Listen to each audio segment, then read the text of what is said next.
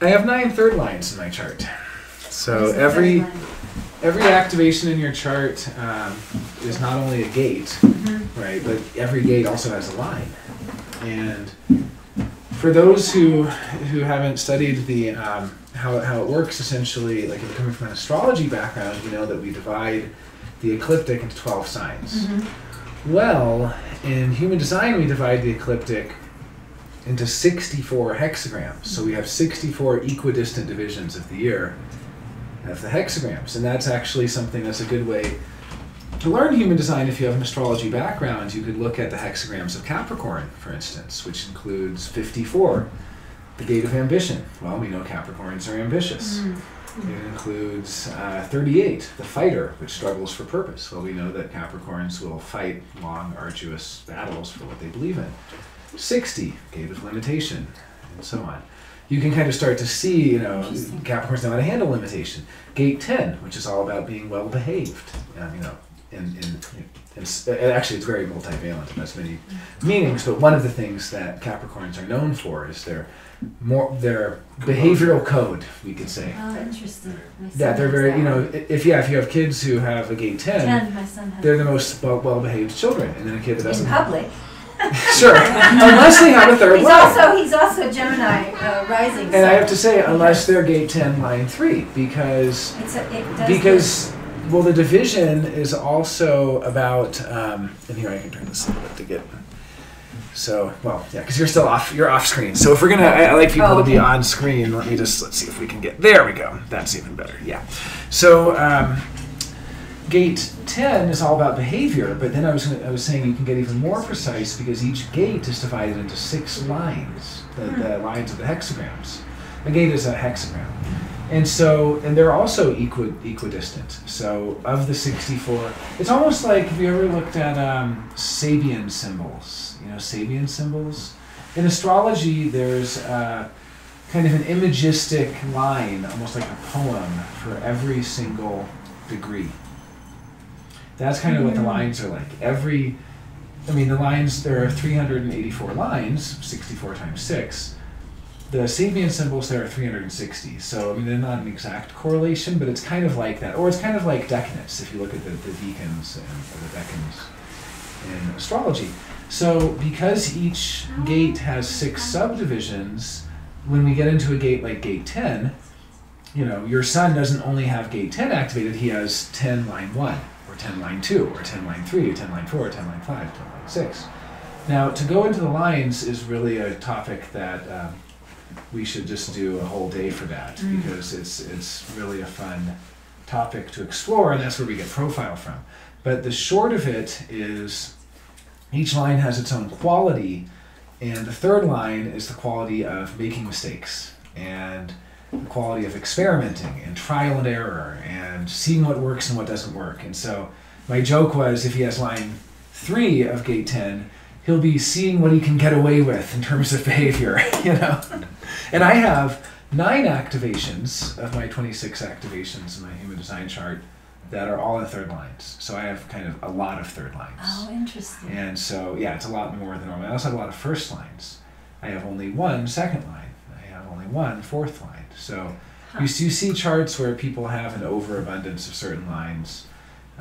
Also, something about gate 10, Ivy has gate 10 line 5. Which gives her kind of a secondary profile, almost.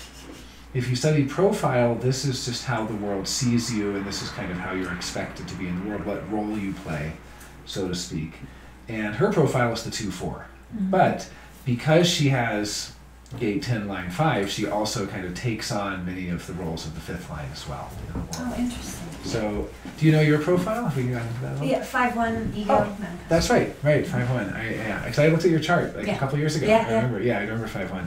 So I'm a 5-1 as well. Rob was a 5-1 who was the messenger of the system. And so even though Ivy's a 2-4, she has something in common with our 5th line because she has that extra 5th line. And your son, regardless of his profile, he will also take on qualities because he has gate 10. He has a line activated there. 10 is a very important gate. It's the gate that is active during the winter solstice. And Mike had some good comments on gate 10. I don't know if that would be too much of a divergence, but I can just say he pointed out because gate 10 is the gate of self-love, which is kind of interesting. Like, what does self-love have to do with being well-behaved? Well, it's a form of self-love to behave well so that you, like in China it's called treading on the tail of a tiger, and it really signifies knowing how to not step on the tail of tigers. If you really love yourself, you don't step on the tail of a tiger because then it will eat you. And so people who have gate 10 especially 10.5. Yeah. So Mike pointed out that on the darkest day of the year, the sun is in gate 10, which is the gate of self-love. So self-love kind of requires the darkest in the external Maya so that you can see the inner glow of the light of self-love. You can really experience that in this kind of lonely, darkest day, and so on. It contrasts with gate 15, which is summer solstice and is the love of humanity, the love of everybody. Right, gate 15, and then gate 15 is also called the gate of extremes, and if you've ever seen Humans of New York or something like that, you'll know that humanity has such an expression of extremes, how extremely different people are. So people born in the summer solstice are really here to embody, but the interesting thing is if you're born on the summer or the winter solstice, you have both 15 and 10. Because they're exactly opposite times, and in human design, activation occurs not only from the sun, but also the earth, which is always 180 degrees opposite of the sun. So if you look at an astrology chart, you can see your sun sign, like I'm a sun in Libra, but you don't see that I have earth in Aries, because I guess they would think it's superfluous to kind of, all Libras have earth in Aries, right? All Aries have earth in Libra. So it's kind of superfluous in an astrology chart. It's not giving you any new information. But in human design, it is giving you new information because you get to see that the exact opposite gate is activated. So that's kind of cool. Like if you are born into the gate of extremes, yes, your sun sign, you're kind of an exemplar of this love of extremes. Our good friend Von Paul is a gate 15 personality sun, line 2, and he goes to all sorts of extremes. People who are on the gate of extremes, they get obsessed temporarily with things, and they just go to such extremes where they just get hooked on something, And if it's the sun, it's a big part of their personality. Now, regardless though, if somebody's born on the winter or the summer solstice, they're going to have both gates 15 and 10 because those are opposite on the wheel. They're what are called polarities. So just kind of an interesting aside there. So in any case, when you're looking at the lines, it's, there's a commonality between all the lines, and we can kind of get back to the topic here, but I would just say, when I first came to human design, I thought, wow, how will I learn all this? There's 64 different hexagrams, and each one has 6 lines. That's so much. It's like 6 variations of the hexagram. But then I started to look at it the other way around. There's 6 lines, and the continuity is at the line level. So if you learn the 6 lines, you start to see that each one of those has 64 variations, 64 ways of expressing a first line, one for each gate. 64 ways of expressing a second line. So you start to see the commonality of the line is it's a much easier thing to understand. What is a first line about? Well, it's about foundations. It's about getting to the bottom of things. What is a second line about? And so on.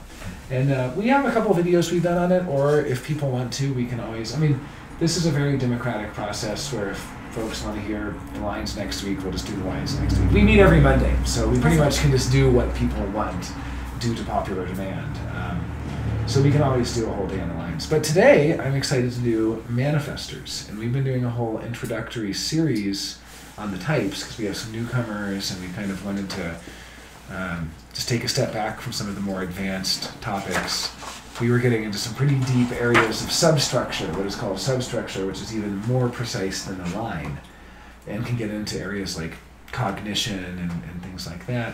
And we just had some newcomers, so we thought, let's do foundations. Let's do type. So before we talk about manifestors, I'll just give a little context of what is type. And type basically is about the aura. And the type always comes down to the aura. So when we're talking, you can almost say the type is aura type. It's your type of aura. What is your type is also the kind of aura you have. And aura is ultimately this invisible but still physical kind of part of the body. It's not like you have an aura. You are the aura in addition to being the body. Like, it is you. It really is you.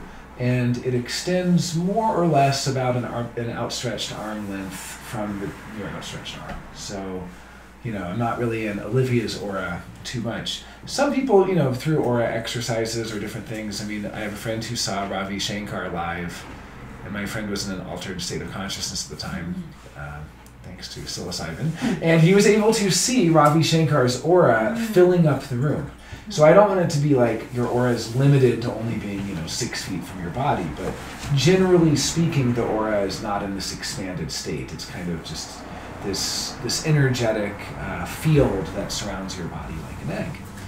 And some people see auras, and some people have synesthetic experiences of them, but when we study the aura, we're not really talking about the color of the aura like in Kirlian photography. We're talking more about what kind of aura you have. Because not all humans have the same kind of aura. And this is one of the interesting discoveries of human design, that there are these types.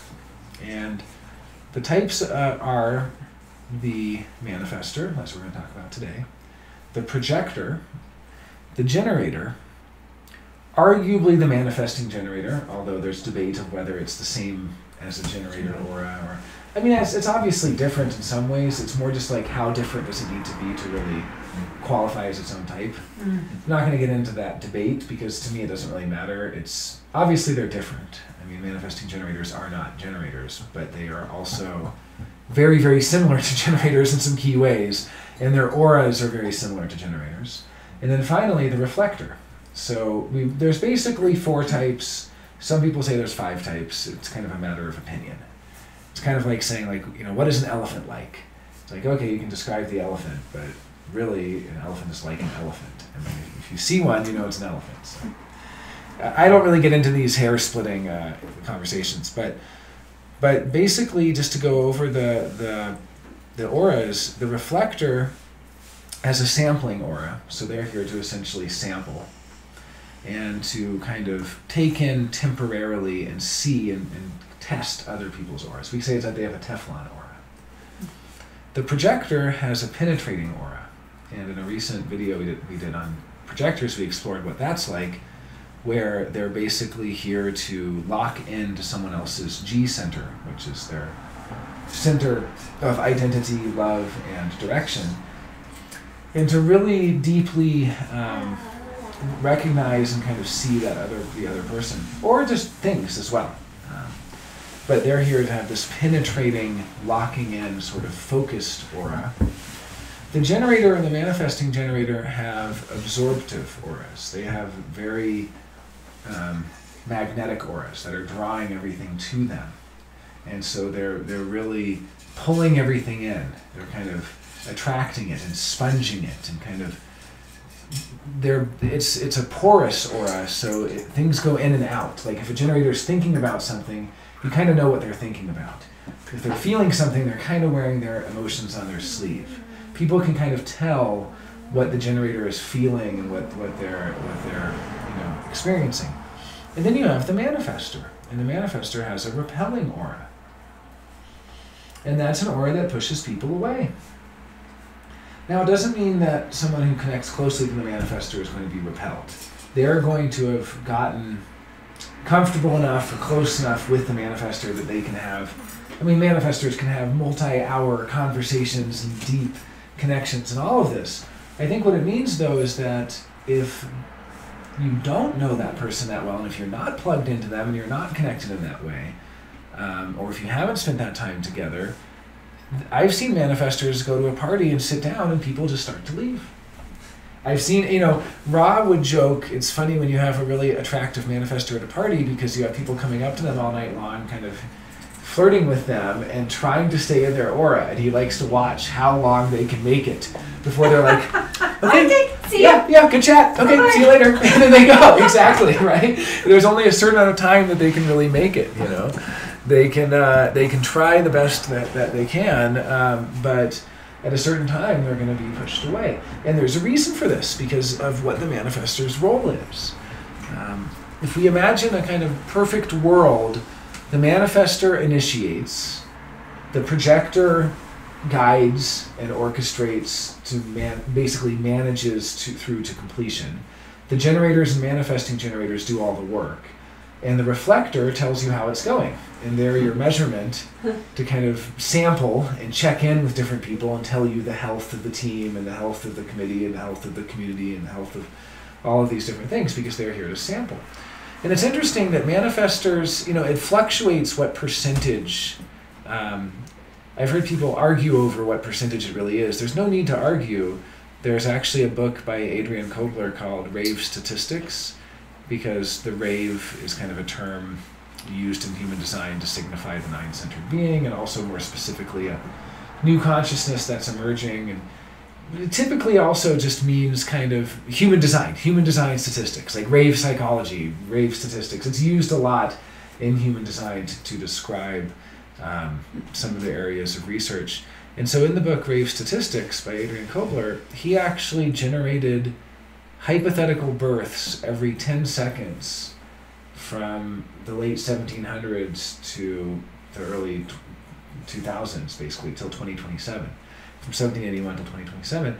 And the reason he did this was so he could see how the percentage changes over time. In some years, there's only 7% manifestors. Some years, there's 14%. Some years, you only have generators the whole year, because Pluto or Neptune or some combination of outer planets are activating the sacral system, and you only have generators and manifesting generators for the entire year. So it fluctuates a lot, and it's really interesting to see how the program, so to speak, needs different types and different quantities at different times. Like we need a lot of manifestors now, get them all in there, and like a bunch of manifestors are born, and then, okay, we're good. Let the manifestors not, they've done their work, and we need more projectors, and so on. But generally speaking, we usually say 1% reflectors, 9% manifestors, 20% projectors, and then 70% generators and manifesting generators, pretty equally split. So 70% of the world is a generator or a manifesting generator. That already tells you it's a generator's world. When 7 out of 10 people you meet have a defined sacral system, you're basically in a world of people who are not here to initiate. They're here to work. They're here to kind of be directed and be guided and be orchestrated and be, they don't necessarily know, where to go or what to do. And conventionally, it's been the manifestors who have enlisted the generators and manifesting generators. Since 1781, we've undergone this change. We're actually in what's called the Plutonic interregnum, which is this time of great change since the end of the 1700s. And it's basically the time where the seven-centered being is dying out. The seven-centered being that you'd be familiar with from studying yoga, from studying the 7 primary chakras. We are now 9-centered, and that is what the human design body graph is.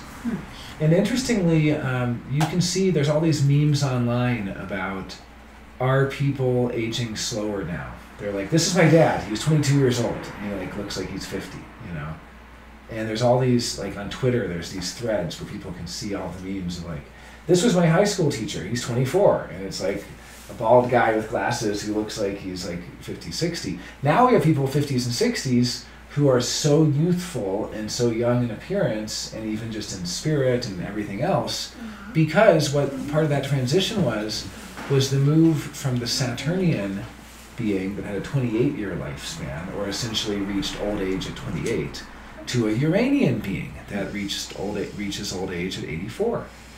And so it's quite a difference, and scientists have tried to say, oh, it's because of quality of life improvements, and it's because of modern medicine.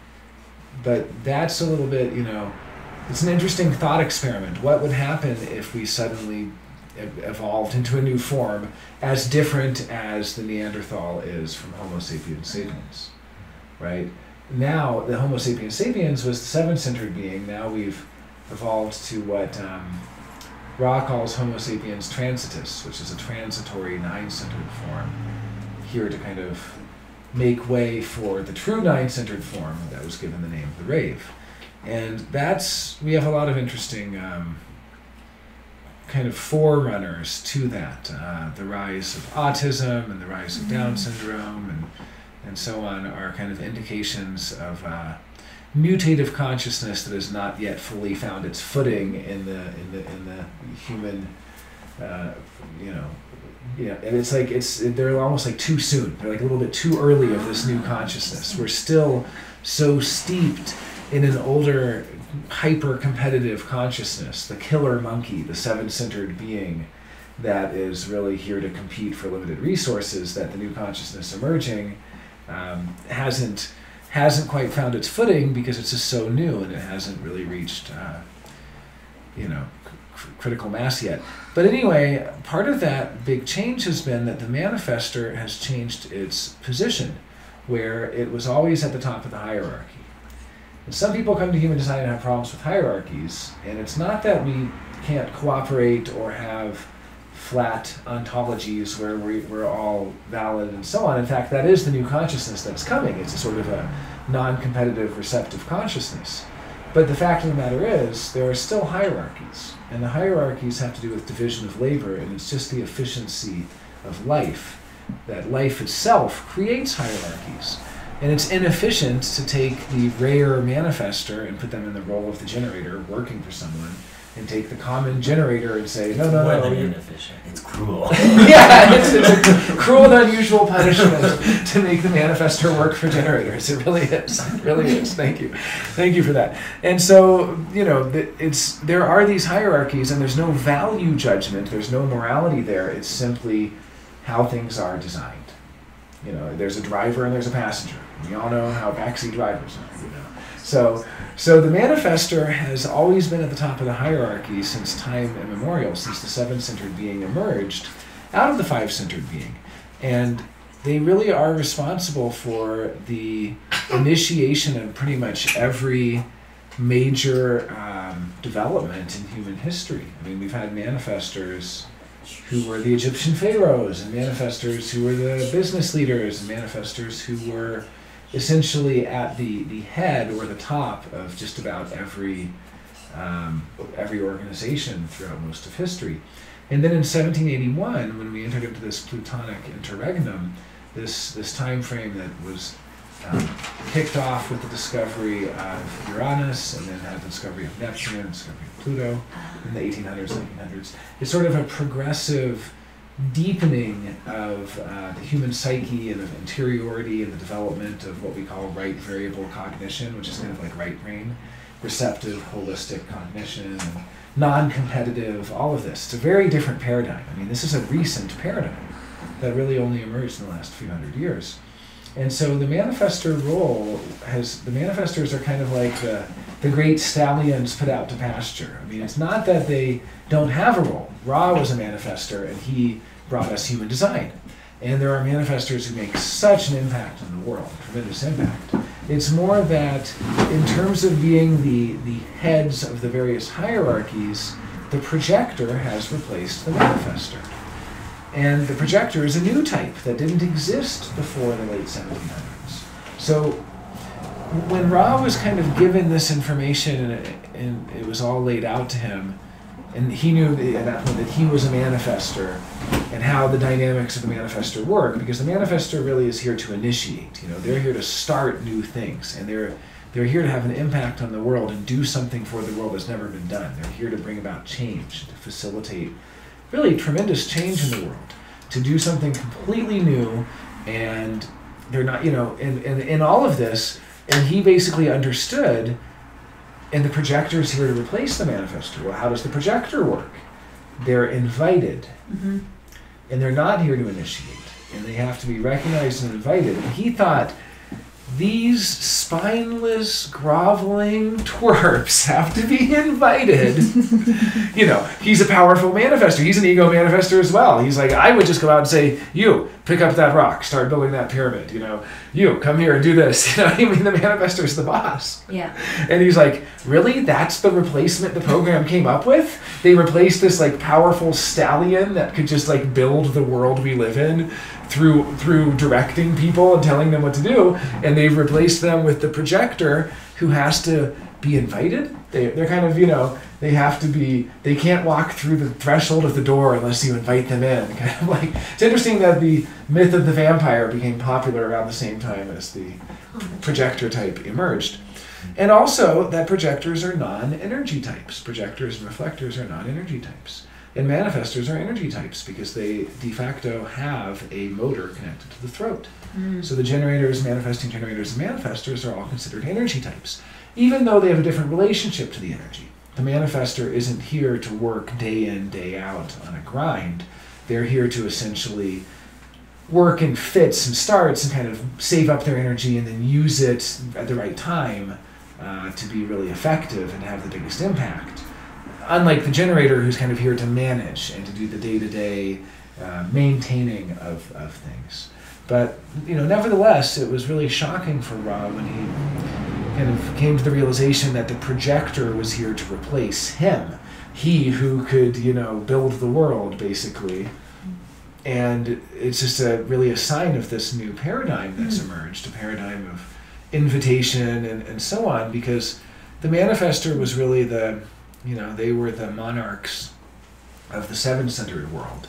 And they were the ones who were the most effective because they could catch people off guard by withholding information and doing something no one had done before and having these ingenious creations that would win the battle or that would, defeat their opponent for the same limited resources and so on, all of these seven-centered projects. Obviously, they did a lot of amazing things as well in terms of art and architecture and the creation of society and basically building society as we know it. But it is interesting that we are now in a place where essentially the manifestor is no longer needed at the tip of the spear or at the top of the hierarchy for the future world that we're now building, which is the nine-centered world.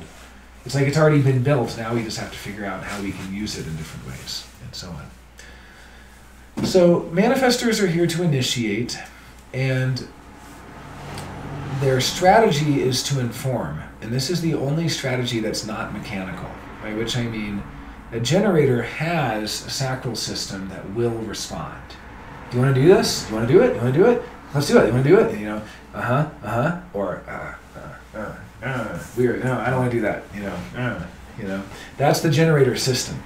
The manifesting generators may not make sounds because their sacral connects all the way to the throat, but they'll still say no, or they'll still take an action. They'll just get up and walk away, or they'll get up and walk across the room, or they'll lean back, or So the generator has this sort of fundamental mechanism where if you're working with a generator, manifesting generator, what you're really doing is getting them in touch with this mechanism that they've ignored. They've ignored it because of conditioning, because they've thought it's not polite to make a grunt, or they've thought, I should do this or I should do that. So you're really getting them in touch with that. Projectors also have a mechanism that you're getting them in touch with, which is the mechanism of recognition and invitation. And they will be invited and they will be recognized, and these things do happen mechanically. Reflectors have their own mechanism of waiting for a lunar cycle, and that's basically they go through a whole cycle of planetary influences.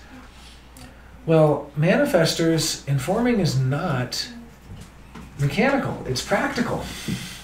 There's nothing in them that says, I need to inform. There's nothing in them that says, I'm going to tell you what I'm doing. Informing is there for practical purposes because informing reduces resistance for the manifestor. And, manifestors can really suffer. They can suffer from an isolation that the other types will never know. And it's because of their aura. The way Ra describes it is, it's like all these projectors saying, well, I haven't been invited, I feel so uninvited, I'm so bitter about it. Well, just imagine it's impossible to really be invited. You can only really be informed. It's impossible to actually be invited if you're a manifestor. In the sense that I can say, hey, you should come on down, it'll be fun. But it's always really just transmission of information, which you can then use as you see fit, right? It's a little bit of a different mechanism. And at a mechanical level, a manifestor can walk into a cafe, people turn and it's like, why is that person here? Because people get put on edge. And they might not even realize they're getting put on edge. They might just be so in their mind that, oh, this person looks nice, oh, they're smiling, but something about their energy is this manifestor could change everything, because the manifestor has the power to change, and change can be really stressful, and that change can have a really big impact, and so there is this fundamental difficulty of being a manifestor at the interpersonal. Now, it doesn't mean that they're doomed in any way. I've known manifestors who are in wonderful long-term relationships with their childhood sweethearts, and they're the happiest people you've ever met. It's not about, Ra himself was married for 25 years, so it's not about creating a story of, oh, the poor manifestor, they're so isolated. It's just that there is an isolating effect of having a repelling aura that only a select few can kind of break through, and it may take other techniques to do that. Two generators can sit on a park bench and feel really close to each other. Manifestors might need intense eye contact for hours or something, to get to that place of having broken through. There's just kind of a wall that has to be broken through for the manifestor. So it's not a doom sentence, it's just pointing out that these are different auras, and manifestors might assume people know how they feel and then be surprised when a family member says, oh, I don't know. They don't know that you love them, even though you tell them you love them, and you're informing them and saying you love them, but they don't know because the energy is so close to the chest, it's not letting it out the same way. Like, you can see a couple generators and like, oh, that one likes that one, and that one's bored from this one, and this one's more interested in this one, and you can just tell all the generators and how they all feel about each other, because their cards are just showing to everyone. And so it's just an energetic thing. So, okay, I have something I'm going to read from the Manifestor Genoa Livin. Any comments, questions so far? Yeah.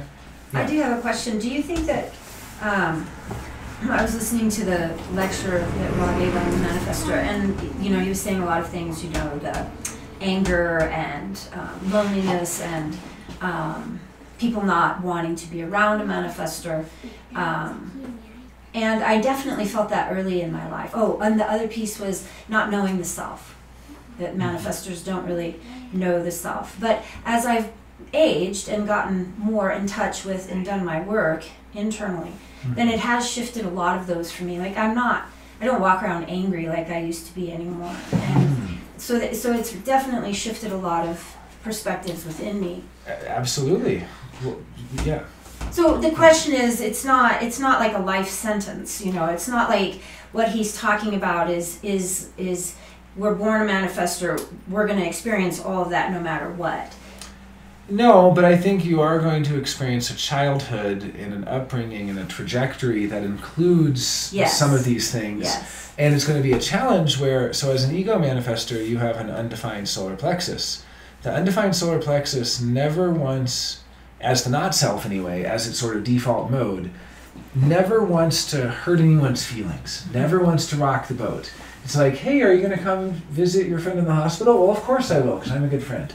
Hey, the parents, are you helping Jimmy with math homework? Of course, And Ross said he had an undefined solar plexus as well. He was also an ego manifestor, split ink ego manifestor. And he said his mom never actually knew him. She thought he was the golden child. She thought he was the best kid who ever lived. And he was out getting the other kids high or whatever, and she never knew, because he had lived up until about age 40, never showing anyone else who he truly was, ever, even for a second. Because he was so good at faking it, so good at telling them exactly what they wanted to hear, so good at hiding because he didn't want to hurt their feelings or whatever it is. It's like, so that's a great example of, if you're a manifestor and you have an undefined solar plexus, it's the easiest thing in the world to spend your whole life avoiding painful truths and making nice until and covering it doesn't work anymore. Until it doesn't work anymore. Until it's like selling my soul and I can't do it anymore. Right. But it's something that is going to be then, once you go to the other side of it, then you suddenly have this immediate thing where you're dating someone and you say, I really have to tell you I'm not feeling it anymore.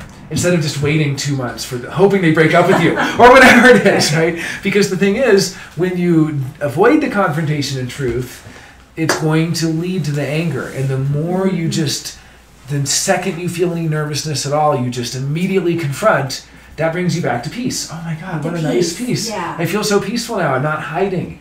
Well, it's the same thing with the undefined spleen. But for the undefined spleen, it's all about holding on to what isn't good for you. And when you just finally let go, and I finally got rid of all that stuff, and I quit my job, and I moved, and now I can have peace, So it's kind of, you're absolutely right. It's not a sentence for life, not a life sentence to be that way. But it's also, there's no guarantee, because there are people who are 70 years old and they're manifestors, and they have held on to that safe job with their undefined spleen, and they have avoided confrontation and stayed with the partner for 30 years.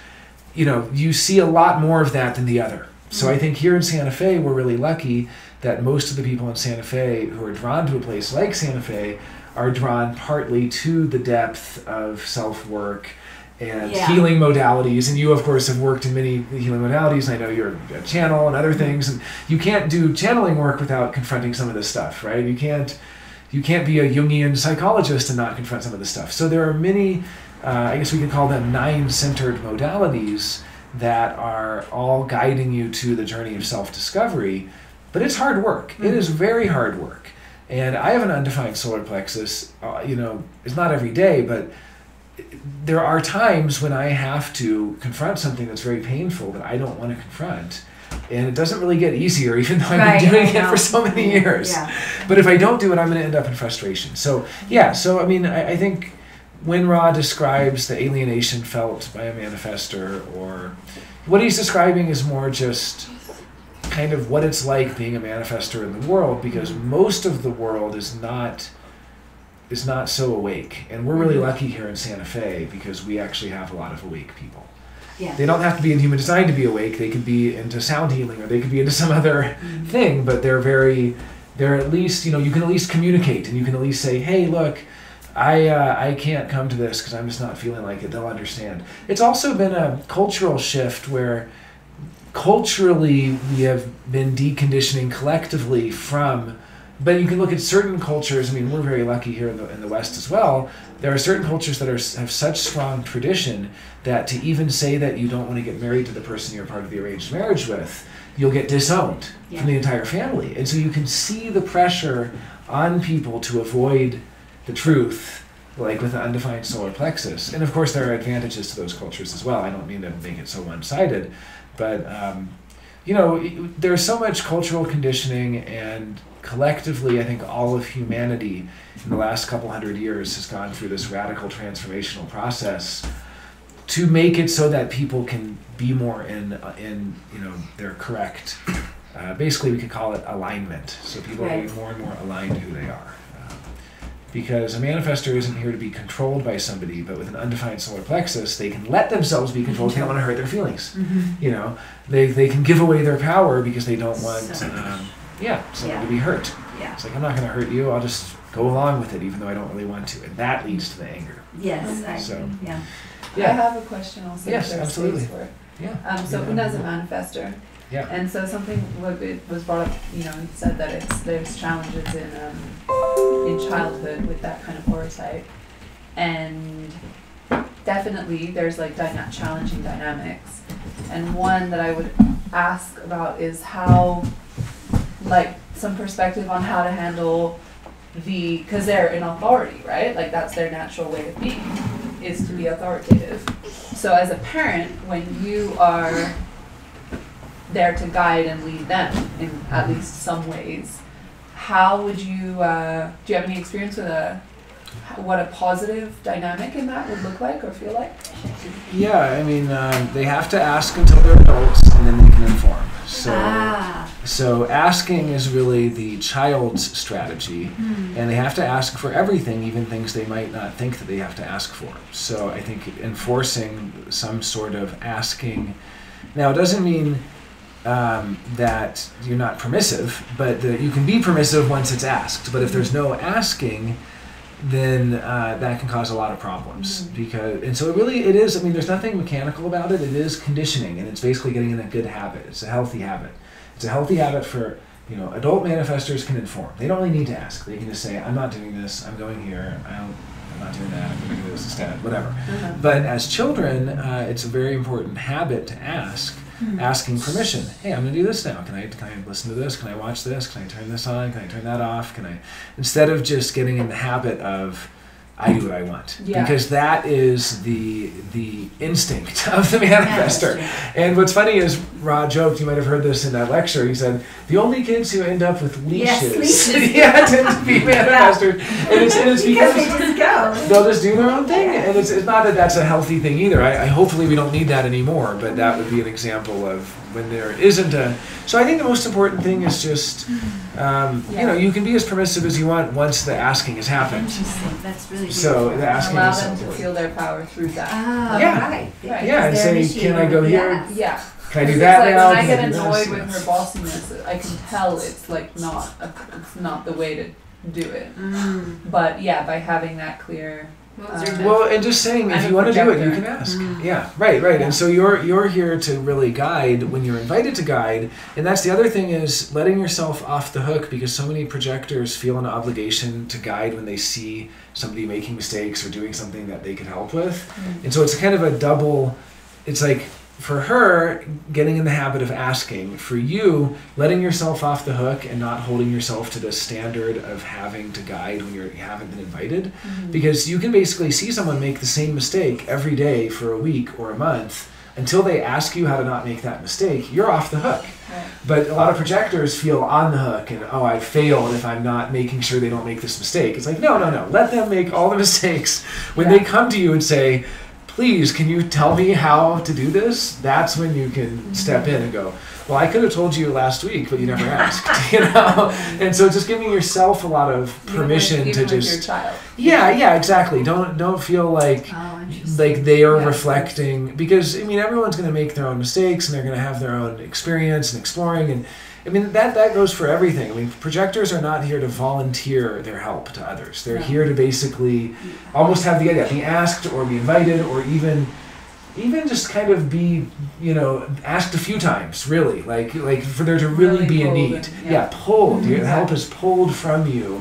And so a big part of it is just not giving yourself a hard time over all the kind of homogenized thing of what a good parent looks like, because in your heart of hearts you're a good parent, because you're an awake parent, and that's the best kind of parent that can be. Is you're seeing what's going on, and you're not jumping in to say, no, do this now, do this, don't do it this way, because that's kind of going against the grain for projectors, and that just builds up a sort of resentment from both sides, because then you get resentful that I keep telling you the same thing and it never works. Well, it's like wait to be asked. You're kind of just off the hook, as long as. Human design parenting is like, as long as you're keeping your child physically safe and emotionally safe, your role is to keep them well fed and have access to education and protected and physically, you've done your job. And then if they're making mistakes and can't figure something out, well, they can ask you to help them. And when they do, you will help them.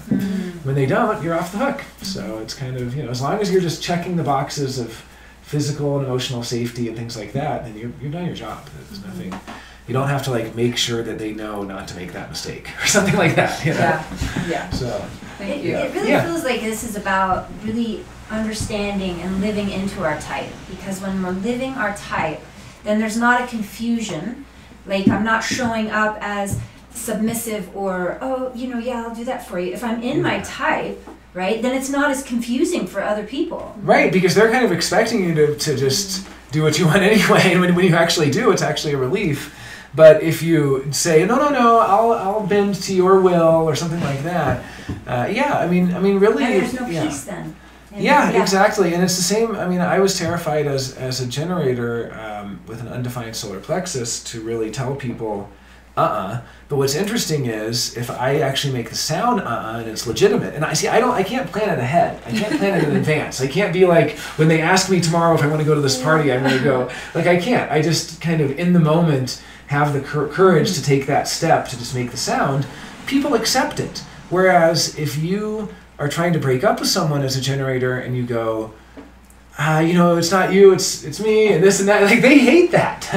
But if they say, do you want to go out with me? And you go, they accept that. It's really interesting. People just accept They don't accept all of the mental rationalizations. So, yeah. And for manifestors, they just accept whatever you're informing them of. I mean, if a manifestor says, I'm not going to do that, I'm like, okay. Like, I'm not suddenly second guessing that. I just accept the fact they have informed me. What annoys me is if, there's a lot of ambiguity and then something happens that I wasn't expecting. I have my classic manifestor story of not informing.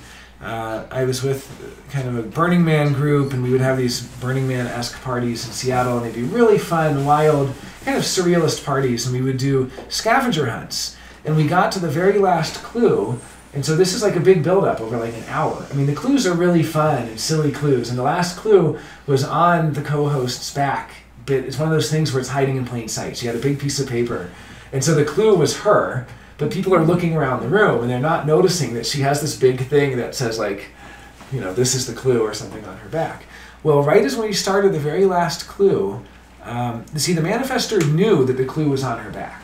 So he thought, well, they could find that clue anywhere. And he was a fire dancer and wanting to do his fire performance, and he thought, efficiency-wise, he didn't want us to all finish and then people would, like, leave because we'd all been doing something for an hour. He wanted to just segue immediately into the fire dancing outside. So he said, attention everybody, get your shoes on and come outside. The clue is outside. Well, this was a problem because she went outside, but it was dark out and the clue wasn't somewhere outside. When they were still looking inside. And then people were like, we've been looking in here for 10 minutes. Why were we wasting our time? Like the whole thing was messed up. Like, first of all, the clue wasn't outside. It was on her back. Second, it was too dark to even see. Third, people were annoyed. You know what I mean? Like, they were about to find it, maybe like 2 minutes before they found it. He's like, attention, everybody get their shoes on and come outside. He didn't tell us he was going to do that. He didn't tell anyone he was going to do that. Nobody ever found the last clue. They didn't end up, the last clue actually had the prize box where everybody would have got things to, completely, impacted the whole situation and didn't even realize it. And afterwards, we informed him and said, hey, that really impacted. He goes, oh, that's too bad. I thought they would have found it. I mean, it was on your back. I thought you would just go outside and they would find it there. And it's kind of, there was no informing of his plan to make everybody go outside. So that was an example where if he just informed and said, hey, everybody, I want to segue because I don't want people at the party to have a chance to kind of drop off. Let's do the last clue outside or something, he could have coordinated. But there was just a really big impact. And I've also been impacted in very positive ways, so it's not always a negative, but typically the less informing, the more potential for negative impact. Mm-hmm. The classic example is Orson Welles, who is a manifestor. And when I first heard about manifestors, I remember I thought, I bet Orson Welles is a manifestor, and he is. And it's because he became famous when he did War of the Worlds as a radio broadcast.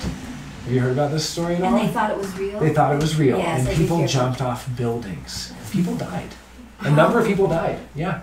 So, this is what happens when there's no informing. He just said, we're getting invaded, aliens are here, and people, took it seriously, and he didn't say, this is a fictional story. So, that's the power. Manifestors have so much power.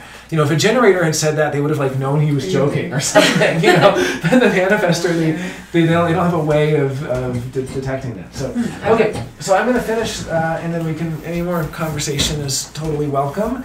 But I'm just going to read a short piece by Genoa Bliven. He's the founder of Human Design America. He lives here in Santa Fe, actually. Really? And yeah, he's a 3-5 manifestor, quadrite. And he was a good friend of Ra, a personal friend of his. What was his name? Genoa Bliven. Do you know how to say it, Mike? No one knows. Genoabliven. Genoa.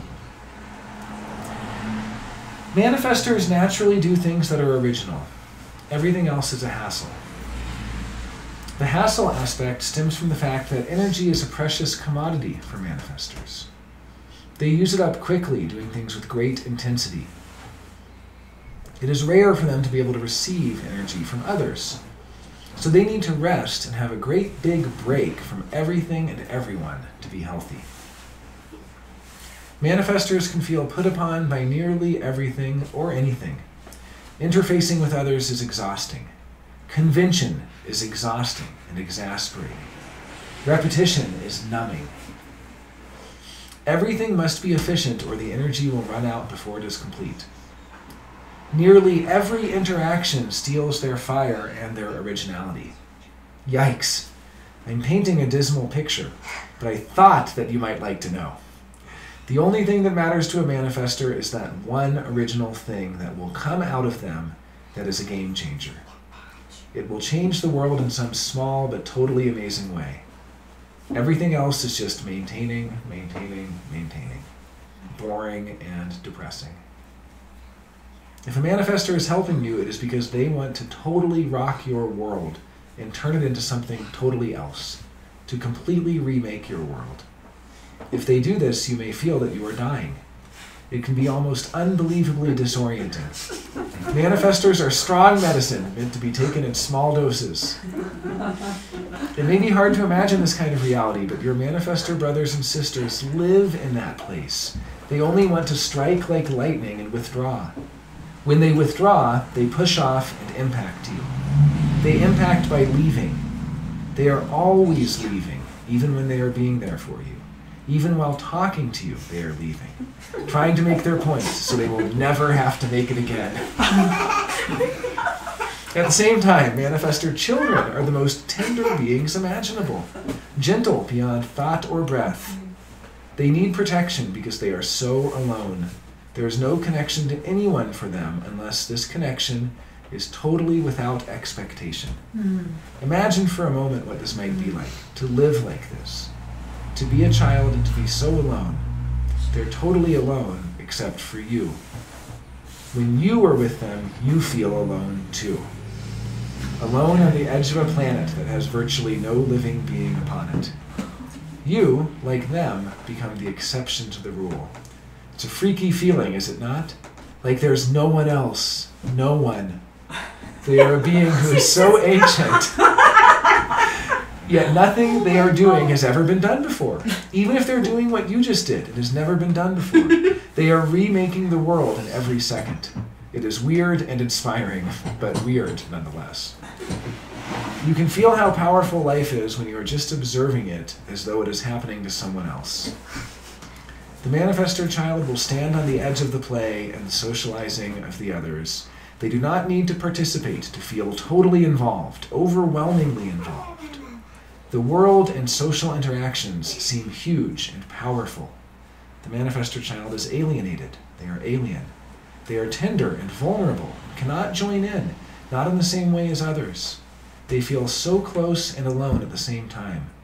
They just need your simple understanding of these simple facts. They came to Earth to change the world. Change is scary. It is stressful. It is stressful for everyone, even manifestors. Especially for manifestors. They are hanging on to their humanity with the tiniest little thread. You can just stand next to them and hold it with them. You need to be so very subtle. Never place an expectation on them of any kind, and you will be their friend for life. Such behavior is so rare. Manifestors get hardened through the expectations of others. No one suffers more because of this hardening than manifestors themselves. Manifestors are naturally tender. Let's do what we can to keep them that way. Ironically, it is through doing nothing that they will feel closest to you. They can feel close to you from a vast distance, even when they are standing right next to you. This vast distance is so important to give them, because through it, they will be close. So close you can hardly believe it is possible. Closer than your own breath, your own thoughts. This is the secret of manifestors. You give them space, lots of it, and they will come close to you and love you forever.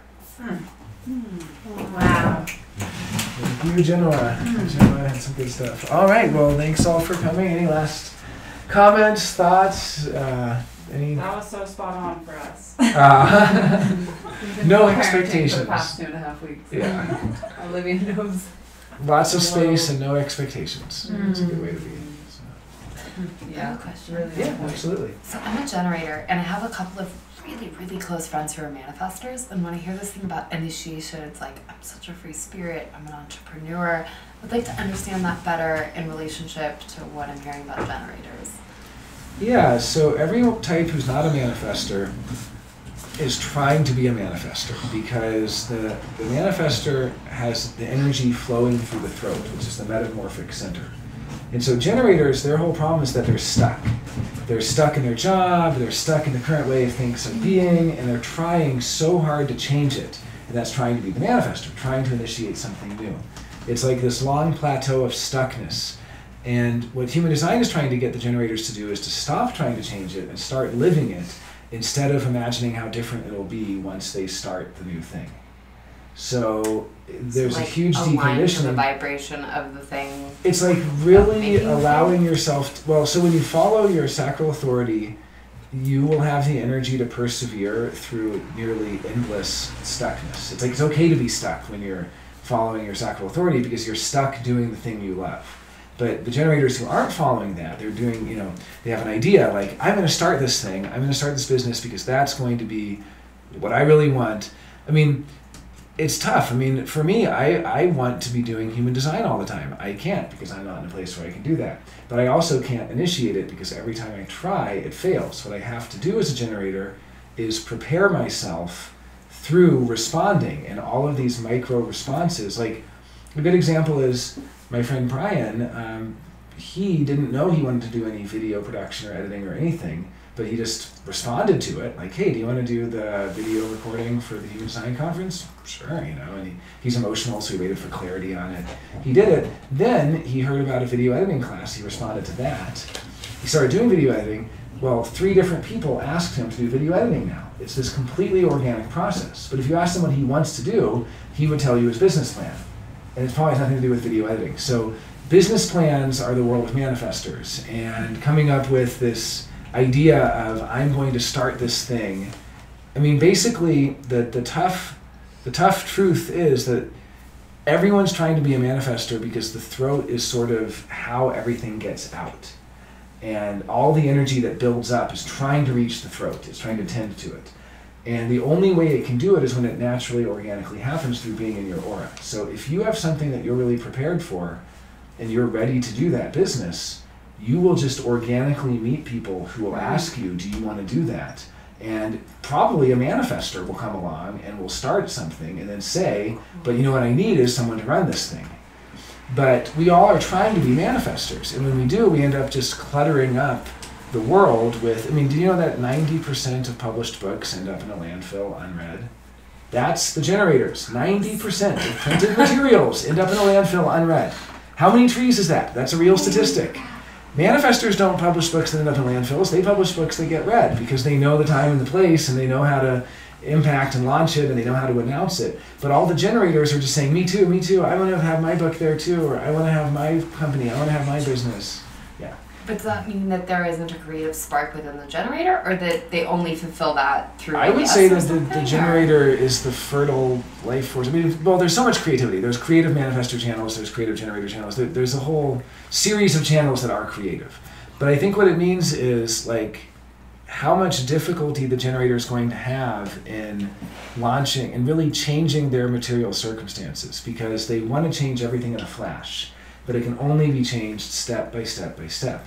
And it's only changed if each step comes out of response. So I've struggled with this too, because for years now, 5 years ago, I created a open source human design programming toolkit. I didn't initiate it. It was something that I needed because there was a real need that came up and I had a weekend, and so I just built it. So we're here to build. We're definitely here to build. But that was 5 years ago. I can't affect the timing of when that's going to be adopted or used. I can't get people to use it. I can't get anyone, literally someone has to email me. I get emails sometimes and they're like, how do I use this thing? And I'm like, okay, I can help you with that. But it's kind of like, if we build it, they will come. It's very different than for the manifestor, where Ra was like, I need to announce human design to the world. For me to announce it to the world, I have to structure it in a way that it can be understood by the world. And he basically did what every generator wants to do, which is get out there and announce their business and then have the change.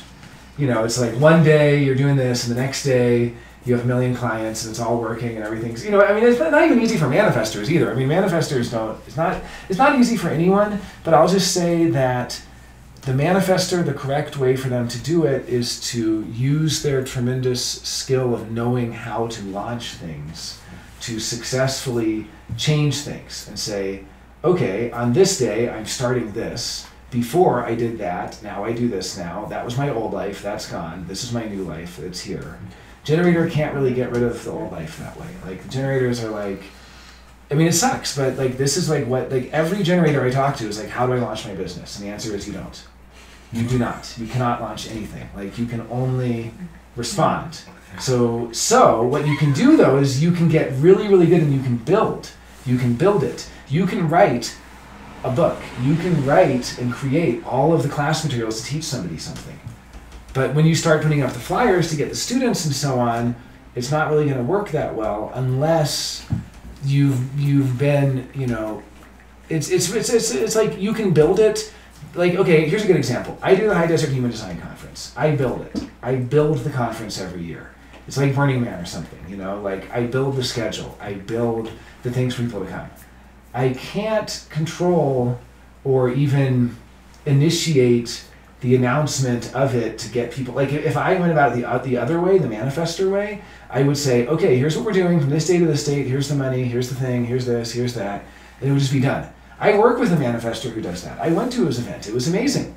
He just announced. He said, okay, we're doing the event. Here's the price. Here's where it is. Here's the dates. Here's who's doing it.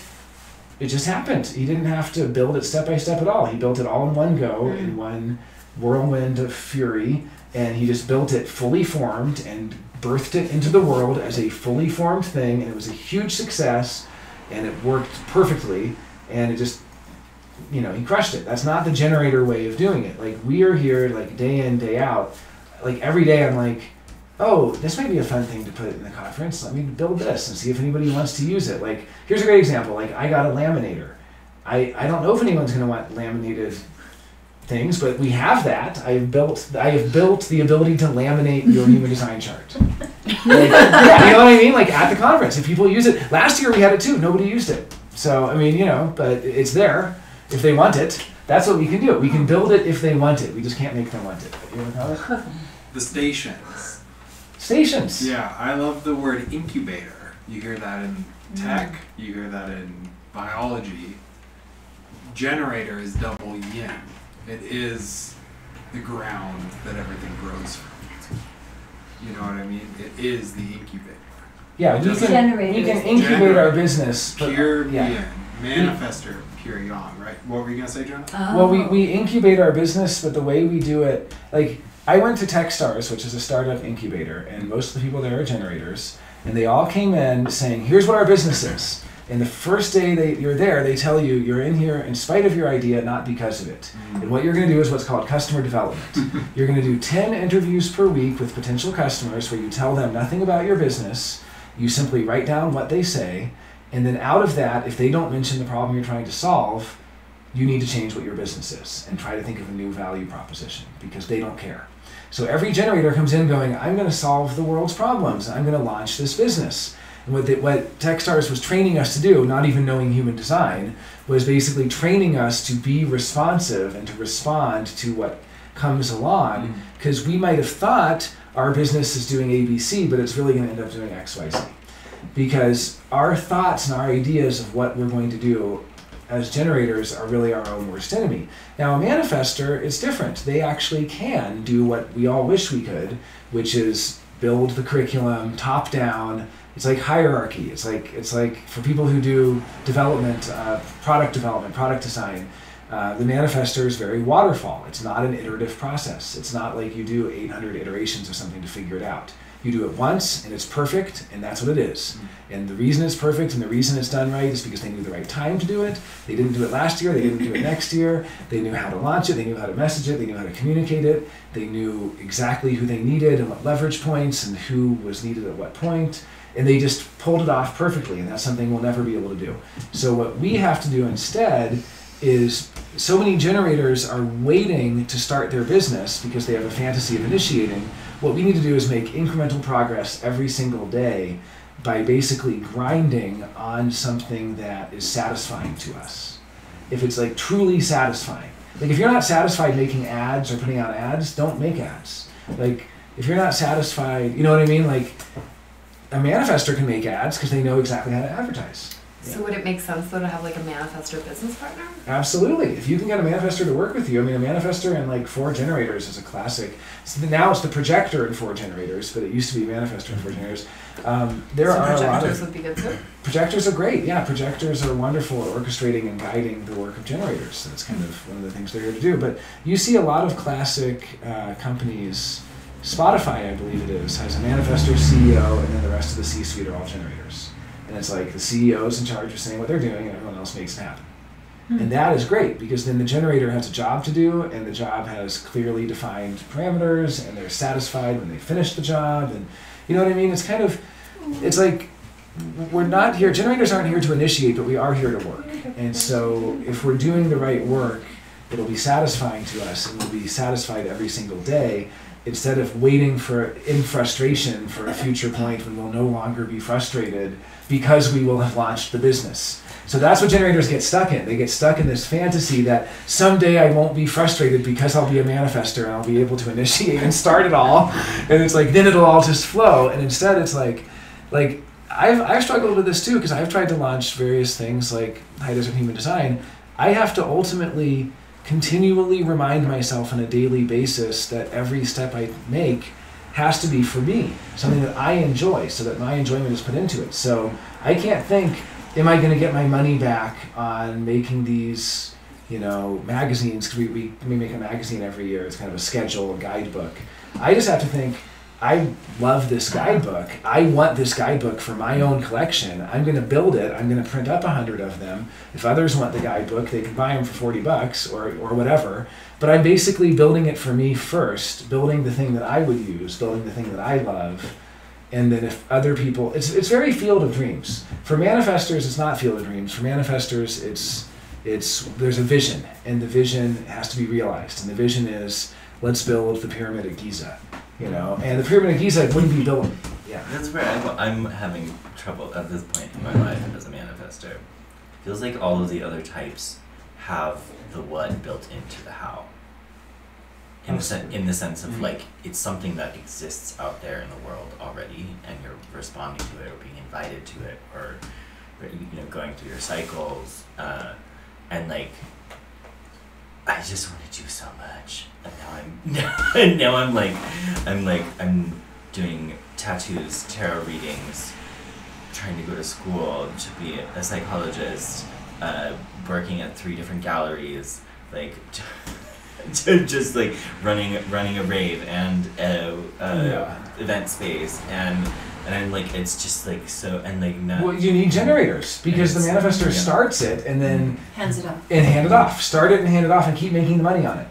But the funny thing is, like, most of these things that I want to do are very solo, very like individual tasks, and so it's like. That's and it's true that Ra did all of his own artwork and design, and he also made music and put up CDs. I mean, as a manifestor, you can do a lot. It's not that you can't. I think it's just it's not the timing. Make sure.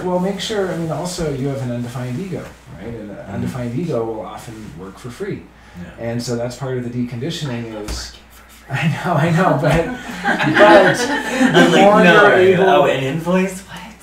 But the more you're able to sort of overcome your natural aversion to getting paid, the more you can. Sorry, but that's the more resources you'll have to then be very selective with your use of energy and not have to do anything repetitive. Yeah. Mm-hmm. So I mean, it's one thing to say you're running an event space. It's another thing to like clean the event space. Like you don't need to clean it. You can get other people to do that. Good. Okay. Well, that's very important.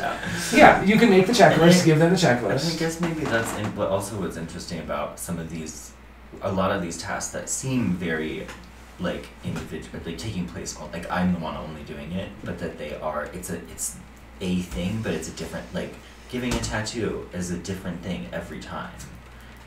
With different people, you're doing the same thing, but it's like. Well, you have a creative manifestor channel as well. 1222 is one of the creative channels, right? So it's So I mean, part of it is you have this need to be creative, and I mean, it's not.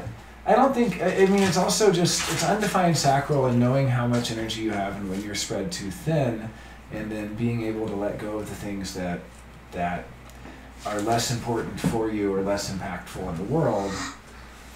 I mean, it is kind of a question. I mean, every type is going to have its issues, and so the generator is going to have nearly endless energy to crank away on things the manifestors can be jealous of. They're actually jealous of us. It's funny that we're so jealous of them because we just want to launch our business. They're so jealous of us because they're like, you can just work day in, day out. Like we're the grinders, we're just here to grind every day. But what's funny is so many generators aren't grinding. In fact, the moment that they start actually making progress towards their goal, or the moment that they start actually building something, they're so satisfied that they built it. But the planning is not building. The planning for a future vision is kind of like, when it's launched. Like I've come up with this. Like I've come up against this because I have projects that I'm working on, and they are marathons, not sprints. I can't sprint my way to building something. I have to make incremental progress every day. And I have to build it in such a way that it's satisfying to me, like, oh, I built a login page, it's a website. Like, I can't just create the whole vision for the website. I have to actually enjoy building each little piece of it. We're the builders, yeah. Kind of deep, but like something I'm working through in my own inner life is that my childhood was, in my opinion, pretty traumatic. And I think I dissociated from really being there, and so part of that is like I feel like I don't even know what I really enjoy, and so as a generator I want to be in joy, and there are things that I feel that I know that I like, but I also feel like there might be a bigger bridge there to really be in that joy. So it's so true. Speak to that. It absolutely is. I mean, it's when we're traumatized we kind of get cut off, like you said, cut off from presence, or we get cut off from the joy, and generators are here to be satisfied, and really every time you do something that you sacrally respond to, it ultimately is satisfying, even if it's something that doesn't seem, it seems insignificant from the mind trying to be the manifester. Like, this is a big distraction. I'm trying to get from point A to point Z, and now I have to, I have to do all this other stuff in between, and it seems like a big distraction. But ultimately, the real question is, are we going or to it? Mm-hmm. Because sometimes we're going along trying to get to this one point we see, and the sidetrack comes along, but we actually respond to it, and we're surprised. We're surprised to respond to it because we think we need to be working on this or that. We think that it's going to take us further away from our goal.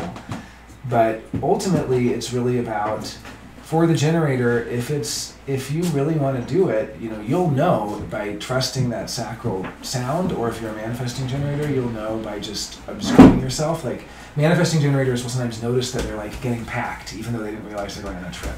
They're just like trying to get ready and make sure they have their passport. They're like, wait, do I want to go on a trip? I guess I do. Jeez, But like, they're responding to it. They're already, someone just mentions, hey, there's a trip coming up. Will you do this? And they're like, I don't know, I'll get back to you. And then they're like, well, my passport's here, and I guess I have. Like, they're kind of like noticing themselves get everything ready, and then they're like, I guess I want to go. They just noticed themselves do it. So I mean, that's really the experiment. The experiment for generators is getting to discover what you respond to. And if you're not a manifesting generator, then that means you probably make sounds, and that can be even easier to tell, because you'll probably make sound if you don't want to do it, or whatever. And you can do what are called sacral sessions, where you have a friend ask you, do you like chocolate? Do you like broccoli? Do you like asparagus? Do you like this? Do you like that? Do you like this? And you can kind of go through and then start asking, do you like where you live? And you're like, oh, yes. And it's like, maybe you don't, or something, right? But you can get to the harder questions once you've kind of primed the response. It's like muscle testing. Yeah, muscle testing. And also, I know a lot of people in human design also do muscle testing. So leaning forwards or back for like yes or no. Yeah, you can absolutely muscle test. Totally yeah, sounds, muscles, leaning, any sorts of physical things. It's just gauging a reflex response, and it could even be saying yes or no, but just with the saying it as quick as possible. Sure. No? Yeah, probably, and especially for manifesting generators because they have a direct connection. I mean, similar to what Carl Jung did when he developed the association test, where he would just say, what do you think of when you hear this word? And he would just say another word, and it's like, mother, father, this, that, And he didn't actually look for what word they said, he looked for when they paused. Because when somebody paused and couldn't say a word, that was a real tender trigger for them. there was something there he needed to work through. So it was less important what they said and more about they could naturally flow, and then suddenly they get stuck on something and they would say a certain word, they would suddenly tap into some trauma or some complex. Any comments on generators, Mike? Any advice you give generators in your readings, or any generators in general? Yeah, for generators trying to launch a business. No. I want to hear what Mike has to say about it. Because we have to do things. We're here to build. I mean, we can't just not use our energy. And to say my business already exists, and I am responding to my client's evolution, so it's not right. And I mean, and also it's like even just how do you build a business is like when the clients are knocking down your door and you just can't keep up with them. Like you naturally, it takes it to the next level. It's just hard to Yeah, I mean, there's all different stages of business. There's ideas for a business, or there's real businesses that are already having clients, and there's the question of. There's all sorts of. Why don't we use Olivia as an example? Because she's a generator who's building business. The two things I'm working on, I was thinking. One thing, I'm writing a book, but I didn't. It wasn't my idea to write the book, because other people kept telling me that I should write the book, and then eventually, I felt like the book was already writing itself, so I felt like I should write it down. And then I am enjoying it. And then the other business is also out of this demand and kind of other people's ideas, people telling me I should do this thing. Well, and I want to do it. But you also just paint nonstop, right? And that is a great example of a generator. If you build it, they will come. You paint, you're not marketing nonstop. You're not, you're not announcing the paintings. Yeah, you're just kind of painting it, and then you're not going around saying, "Hey, I'm a painter. You should buy my piece." It's people just say "Oh, you paint? Okay, I see your work. Oh, okay." I mean, it's really about. It's about building, and if you're building something, then you're doing the right thing. The difficulty is when the generator is not building. At Techstars, these people were not building, they were fundraising for their vision and their business plan. And that's a very initiating kind of thing to do. Because they're saying we need $200,000 and then we need another $1 million by this time, and that gives us this to this, and we're going to hire these people, and we're going to do this, and we're going to... that is the world of the manifestor. And it's not that they couldn't do it, it's that because most of them were generators, and again, Techstars doesn't know human design, they just learned what works. 90% of Techstars businesses succeed, as defined by still being in business in the present day or having exited, having sold.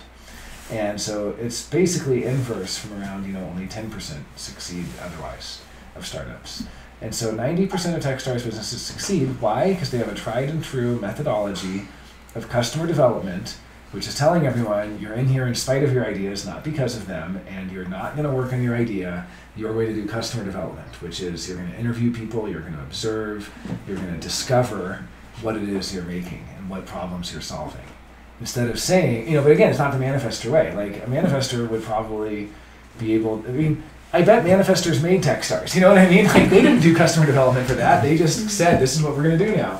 So manifestors can kind of go in with the plan and execute the plan and suffer the consequences. And usually it'll work, and sometimes it doesn't. But either way, they're not iterating day in, day out, some of these companies were doing 90, 100 interviews. This is an iterative process of a drudge of every single day, just grinding away in a sort of a brute force way. This is not the manifestor way. But the generators who really responded to it and were into it were very successful doing that because they were building every day. They thought that they were building their dream, their vision, and then they went into this program, and what they ended up building was expertise in what a particular customer segment is looking for. And by the end of it, they could tell you every last thing about these people because they'd interviewed 90 of them. But that's not the manifestor way. The manifestor way is I'm just going to make the plan and execute on the plan, and then if it works, it works. If it doesn't, I'll suffer the consequences. I also realized. What is it? Mike didn't get to respond. Oh, okay. Yeah, do it. Okay. Well, unexpectedly, that did kind of dovetail into what I've just been hung up on something that C said kind of at the beginning of what you were saying. You felt like manifestors were alone in terms of the what you said and the what like where does the what come from? Where does the what come from? So I was like hanging out there for a second on that what, and I just kind of came to these axioms pretty intuitively, but it's just like the manifestor looks at the world and despairs because what they want isn't there. They have to do it. Oh. The projector looks at the world and despairs because what they want is in the world, but it's not in the right place. The reflector looks at the world and despairs because what they want is in the world, but no one notices. And they don't notice, and they don't know. There's no awareness. It's there, but it's hidden. Nobody knows. And the generator knows that everything is in the world. Everything is there. It's all there. And the generator may not know what they want, and they certainly don't know what the move is. But there's no faith about whether it's out there or not. I mean, there's no lack of faith about whether it's out there or not. There's no question of faith about whether it's out there or not. Manifestor needs to knows that they need to make it happen. Projector knows that it's there and just has to position it right. Reflector knows that it's there, but there's a lack of faith about whether that does anyone any good, because who's there to identify it, you know? And that ties in really well to the manifestor being here to impact. They impact creating something new.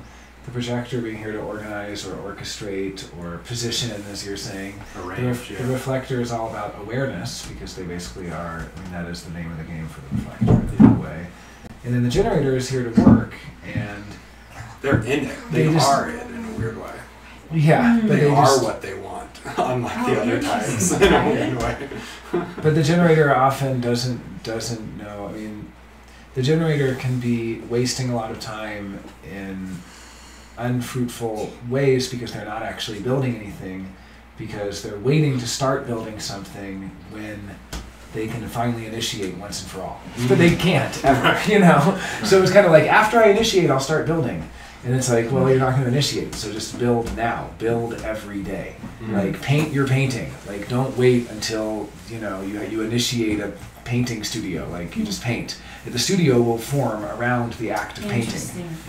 Start writing your book now. Don't worry about getting an agent and worry about all the things that have to happen. Because as you incrementally build, those micro satisfactions continue. They propel you on, and otherwise the frustration leads to a sort of inertia where that's the gravity you were describing. It just sort of coalesces around you, and as you keep confirming it through the tiny stuff. Yeah. All right, should we call it? Yeah, thank you. Thank you all. Thank you all for coming. Yeah. Thank you so much. I appreciate it. That was really good. Thank you. Yeah.